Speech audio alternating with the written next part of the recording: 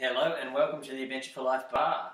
In this video I'm going to show you how to make an espresso martini. Alright, so got our shaker here. So to begin with we are going to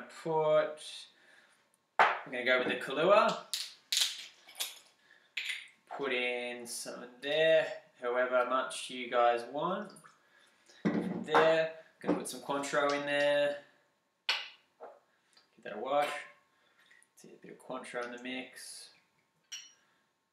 Nice. From there, I'm going to use the vodka, which is generally the staple of the espresso martini, so I tend to put a little bit more in there.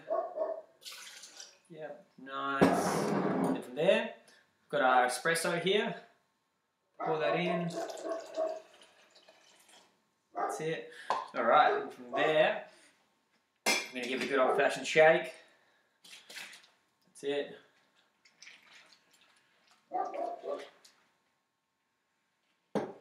Nice, try not to make a mess with that one. Alright, so from there, we are going to pour into the espresso martini glass.